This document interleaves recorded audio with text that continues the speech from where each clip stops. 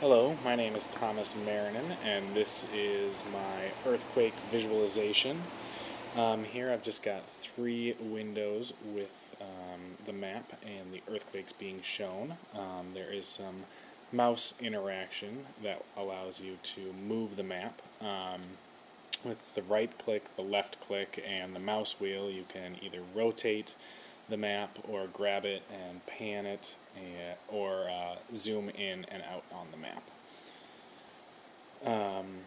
And here on the left and the bottom there are some GUI widgets which allow you again to kind of interact with the data and filter it one way or another. This is the map transparency. When you scale it up to about 100, it gives you it fully opaque, and down to 0 is fully transparent. So here we're just going to manipulate these three maps and show some areas of interest. Two of them are here at Chile, and the other is on the western coast of the Pacific Ocean, mainly around Japan, the Philippines, and Indonesia. And then we're going to take a look at some of these widgets here. So starting off with the magnitude, we're just going to filter out some of the magnitudes and only view the ones in the range of 3.5 to 6.5.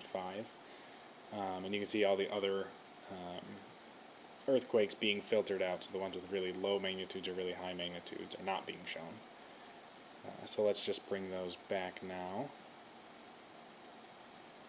And that's affected in all three windows, as you can see.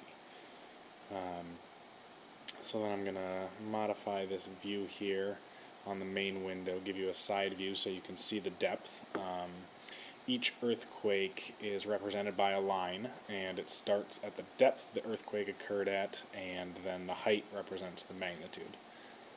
So here I am just showing you that scale, and with lines marked at 70, 300, and 750 kilometers, since those are the breakpoints for shallow-focused, mid-focused, and deep-focused earthquakes.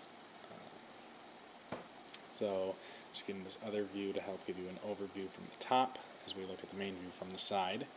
And now we're going to filter out all the shallow-focused earthquakes, and you will notice that almost unanimously they occur around the Pacific Rim,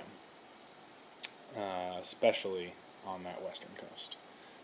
So now, getting rid of the mid-focus and only leaving the deep focus, and you will notice that almost exclusively now is on that west coast of the Pacific.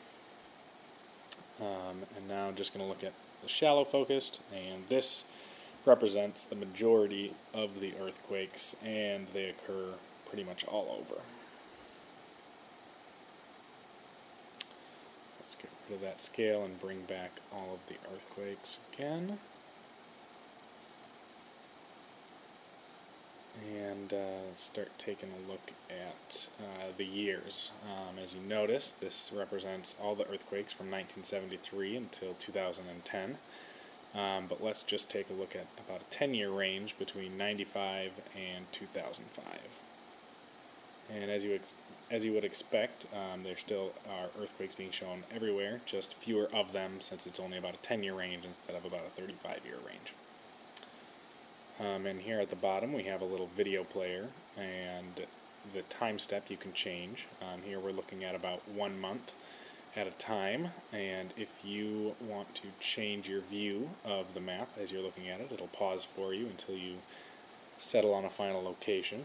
But the other maps still do not animate to give you an overview of that entire time period so you can watch your animation in context. And then here is that same thing but showing a year at a time.